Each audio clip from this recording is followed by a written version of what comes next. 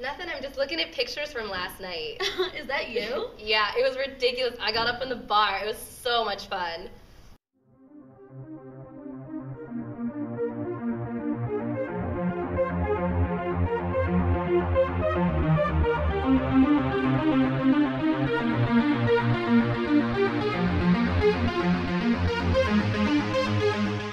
Oh, so it seems like you had a really wild night. Are you gonna go out on Thursday? I want to, but I can't. I have that interview on Friday. I'm so nervous, but I think it's gonna go really well. I'm really prepared.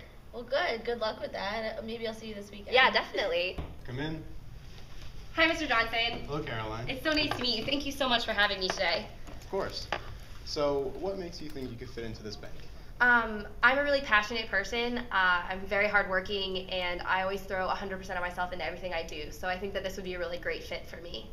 Okay, well, your resume sounds very nice, and you seem very enthusiastic about working here, but there's only one problem. We found these photos on your Facebook page, and frankly, we can't hire someone who shows this level of immaturity and unprofessionalism. I can't offer you the job. Oh. Okay. There's really nothing I can do? I can take them down.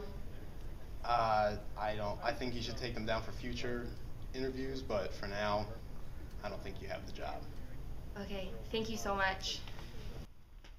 Hey, how'd the interview go? It was horrible. He pulled up my Facebook and I didn't get the job because of those pictures I took. You're kidding. I didn't even know that they could do that. I didn't either. I'm so upset. Oh man, I really have to go change my privacy settings right now.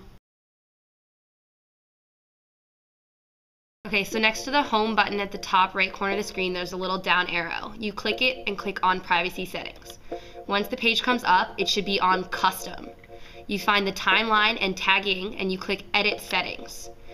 There'll be a number of different options, and you want to turn on the review tags that your friends have tagged you in, and that will save your privacy settings so that you can see your photos before they actually are posted on Facebook.